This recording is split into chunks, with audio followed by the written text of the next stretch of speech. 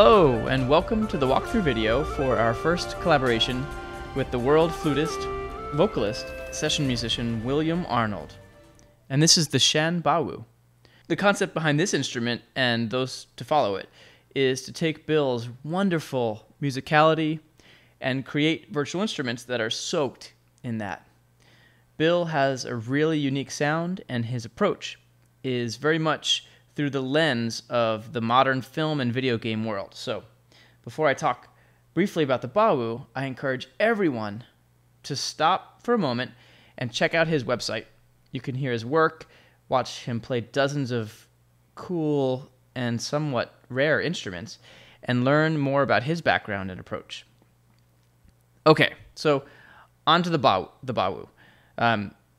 Shan Bawu means mountain Bawu. Shan is Chinese for mountain, and we wanted to evoke the imagery in the landscape for where this instrument comes from, which is a specific region of China that is very mountainous and really epically beautiful. So it's a Chinese instrument, and it looks a bit like a flute, but it's actually a free reed, and it sounds a lot like a clarinet. It's a sound that I was unfamiliar with until we recorded these samples, and I think there's something really special about the timbre. So let's play a little bit.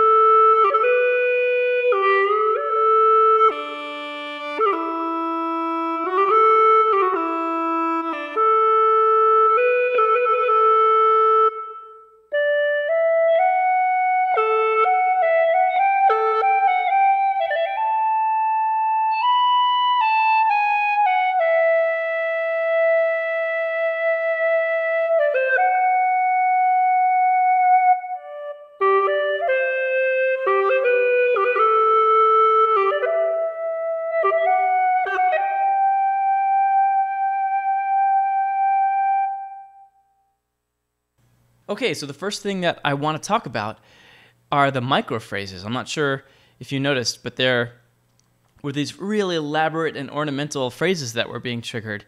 And this is the first time that we've done something like this, and it was the perfect opportunity because we really wanted to highlight Bill's musicality and his approach to each instrument.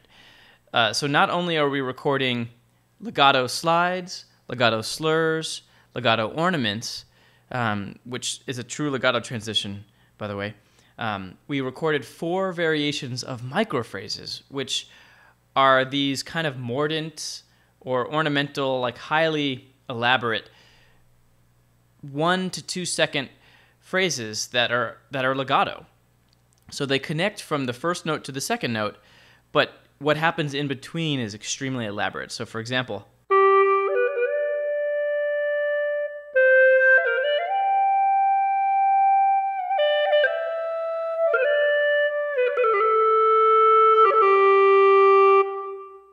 so with a little bit of trial and error and getting to know the instrument, you can deliberately trigger the microphrases that you want, and you could select between the 4 microphrases by a key switch down here. And those key switches are assignable.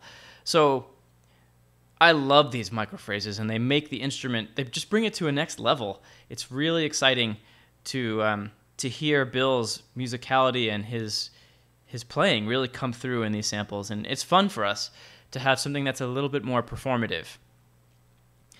So now I did a little bit of playing, and I talked about microphrases. Let me go through every control so that you get a sense for what is available in the instrument. So we went through the microphrases. There's A, B, C, and D, and 4 key switches down here that you can see. And then in the articulation area, you get to choose between long, short, and auto. And this is really simple. All of the long articulations, it's basically sustains and legato, so everything that you've already heard. The short articulations, there are 2 varieties, just the quiet samples and the louder ones. And let's play those.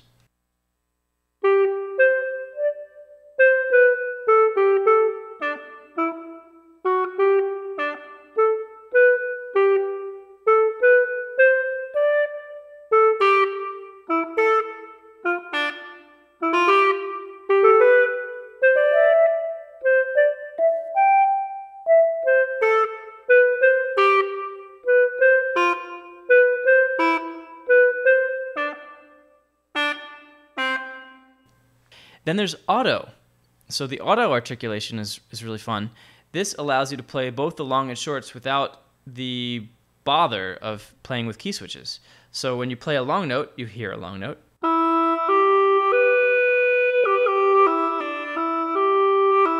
And when you play a short note, you hear a legit short.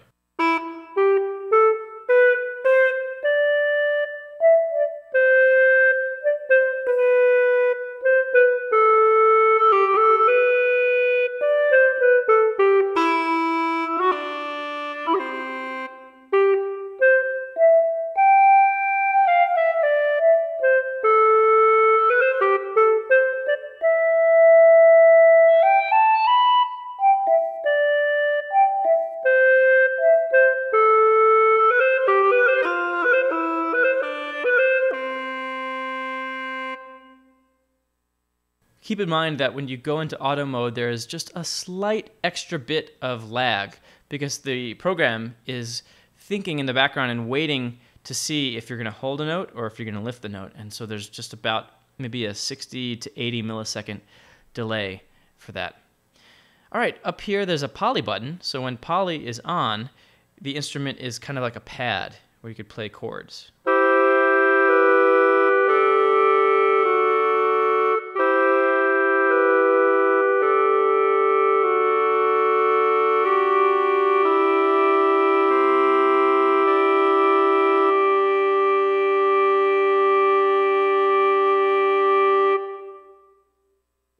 This round robin button will control the natural round robins that the instrument has. So, for example, for slurs and ornaments, there's 4 round robin, and for the microphrase, there's only a single round robin. But for all of the standard articulations, or most of them, there are 4 round robins. When you turn that off, you just hear 1. Here we go.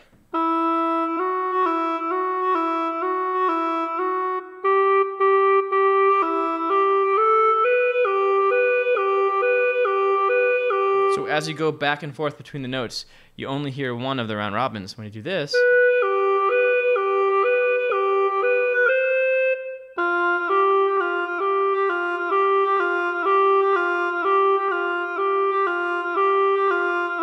it's a subtle difference, but that variation makes all the world of difference to me.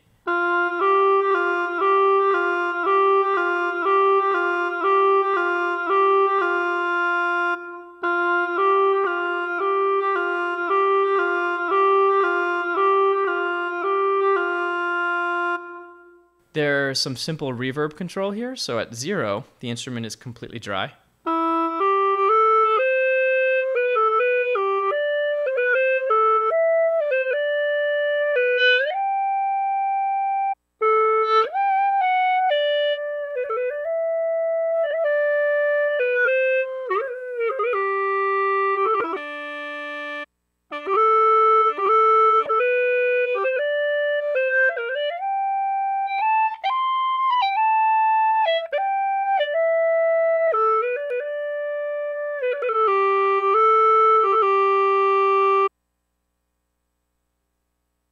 right, and then there's the sliders for dynamics, vibrato depth, and vibrato speed. These are controlled by CC, and they can be controlled by the mouse too, and they just reflect the state of dynamics. So dynamic CC by default is set to CC 11.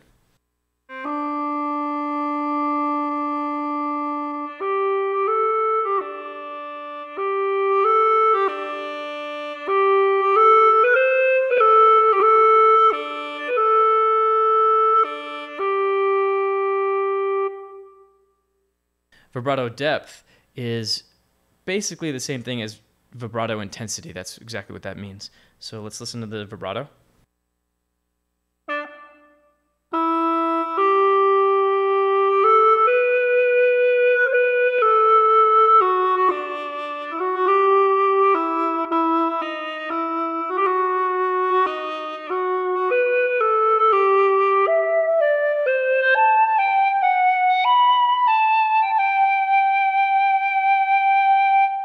And then vibrato speed.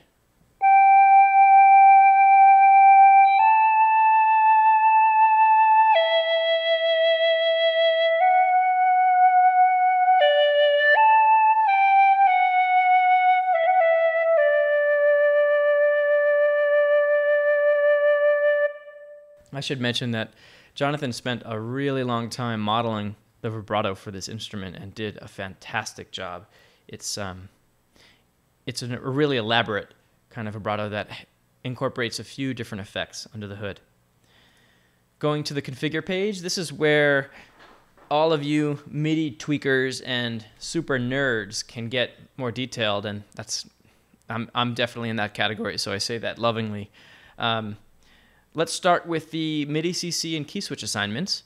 By default, the dynamics are set to CC 11, vibrato depth or intensity to CC 1, vibrato speed, CC 14, legato speed, CC 20, and portamento speed, CC 22.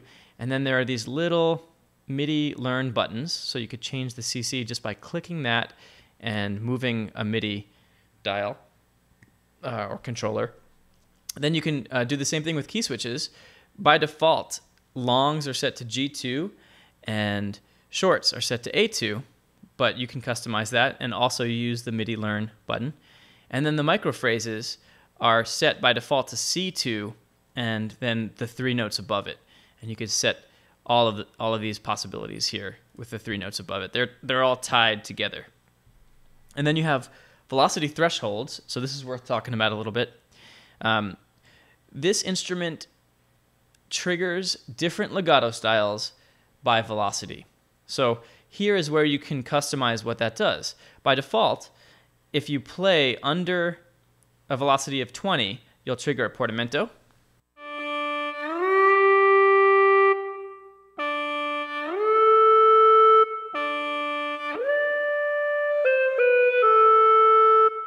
And then if you play between 20 and 96, you'll trigger a slur or a normal legato.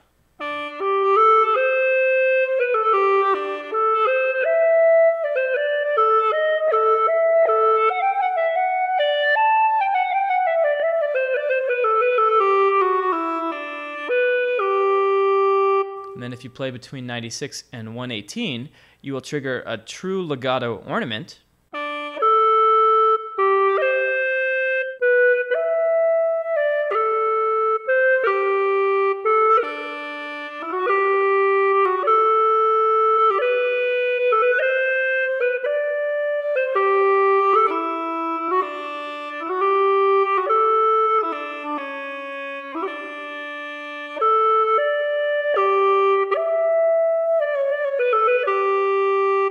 And then when you play above 118, velocity of 118, you'll trigger a micro phrase.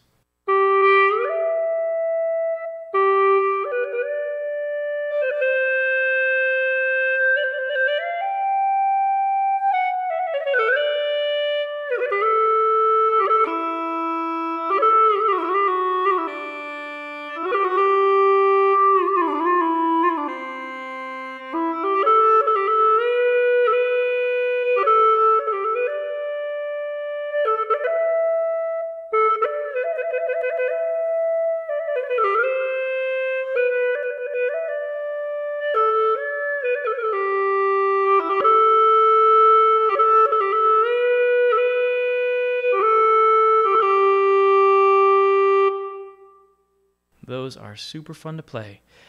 So finally, this section here on the left, legato speed by default is adaptive. So the faster you play, the more compressed the legato transitions get, and what that gives you is a feeling of responsiveness.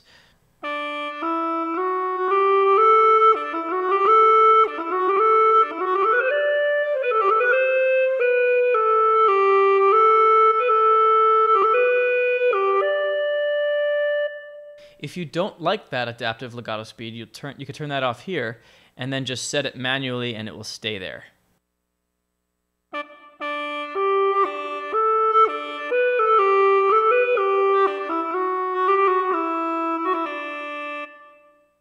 Feels so much different when it's on. Even though it's pretty subtle, when it's adapting to your speed, it's something that you really get used to and start to depend on. So portamento speed, you can control the speed of the slides between notes using this dial, 100 being the fastest and 0 being the slowest. And here you have a low RAM mode, and when you go into low RAM mode, what happens is it switches the samples from Time Machine under the hood, and Time Machine is that thing that compresses the sample speed when you're playing faster and expands it when you're playing slower, and it shuts all that off. So the legato speed is not adaptive in the same way, and the portamento speed cannot be changed when you're in low RAM mode. And the benefit of that, there is a benefit, and that is that the audio fidelity is slightly better, because when you're compressing and expanding those samples in real time, you're subject to those real-time stretching algorithms. So when low RAM mode is activated, it uses a little bit less RAM, and it also sounds a little bit more crisp. It's something that you wouldn't notice unless you are intimately familiar with the instrument, which of course I am.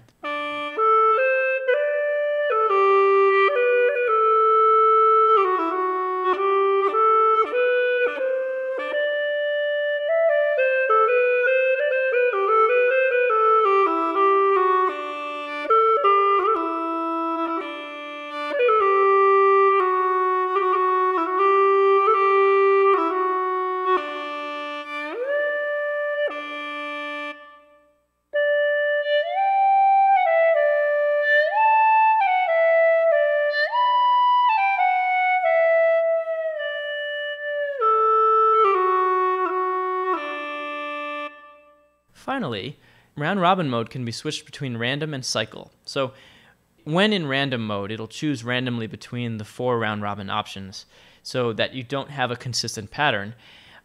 Although if you want a little bit more predictability in your round robins, then you could choose cycle, and it will just cycle 1, 2, 3, 4, 1, 2, 3, 4, 1, 2, 3, 4, and so on.